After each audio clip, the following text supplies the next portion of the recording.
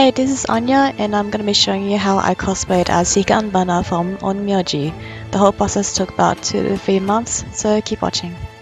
あなたが見ている世界は現実かしら I originally bought the costume off of Taobao, but the problem was the costume came pretty different from the photos on the website, so I needed to modify it a lot.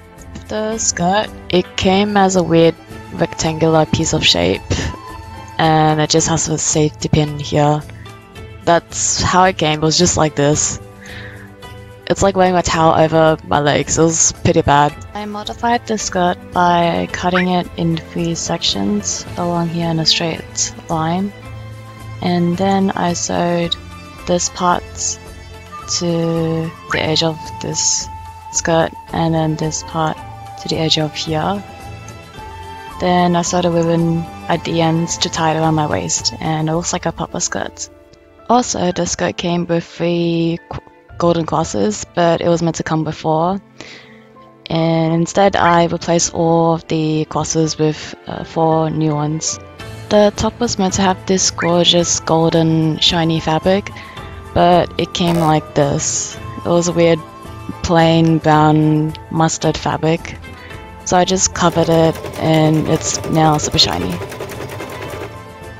To attach the purple top to the red top, I sewed buttons and buttonholes around the edge, and it's better than using safety pins.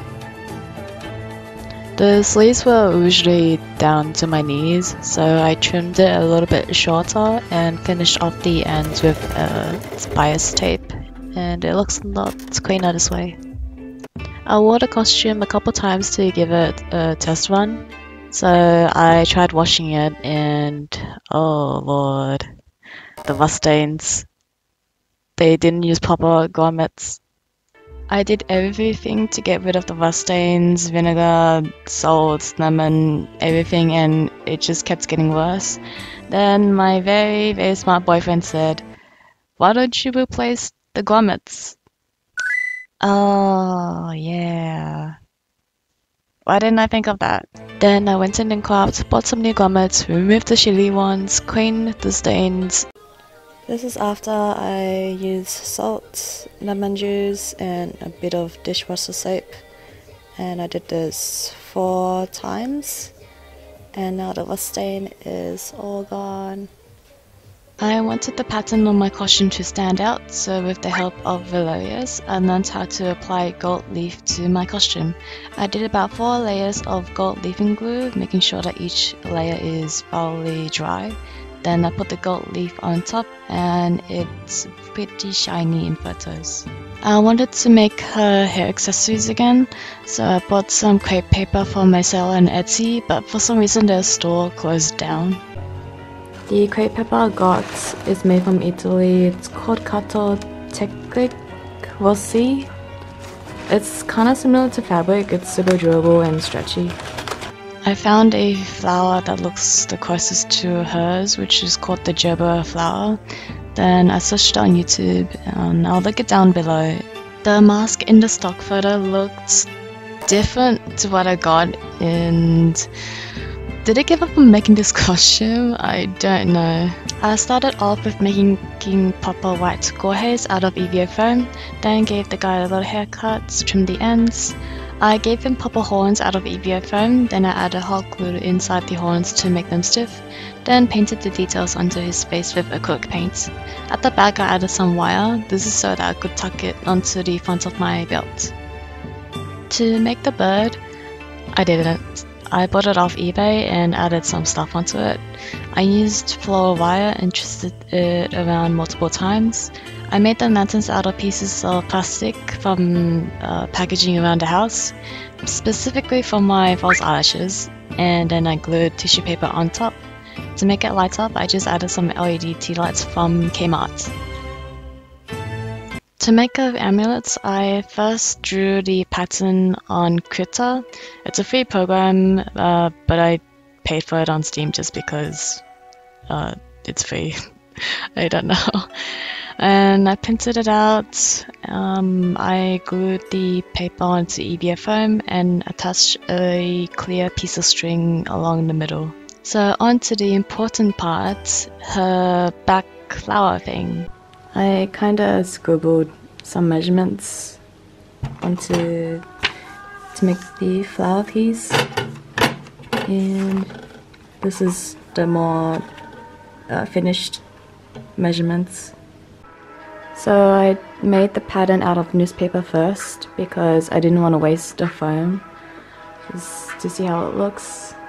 And there's gonna be 12 more of these. I just ran out of newspaper. I cut the middle part out of acrylic. I think that's what it's called, acrylic. So that's gonna be the base. And that's how the flower kind of looks. I was talking with my friend Sanzuri to decide on what material to use for the flower piece, and I went with Isolin.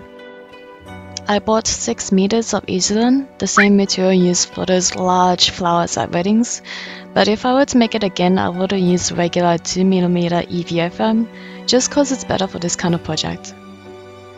Each of the petals have a piece of wire inside. I taped the ends off with duct tape to prevent the wires damaging the foam. I used several layers of PVA glue to prime the foam before painting. If I were to do it again, I would have used Flex Bond. I did try plastic dip, but I finished a can on 4 petals. For the base, I drilled 3 holes into the base for the belts and 12 holes around the edge for the stamens.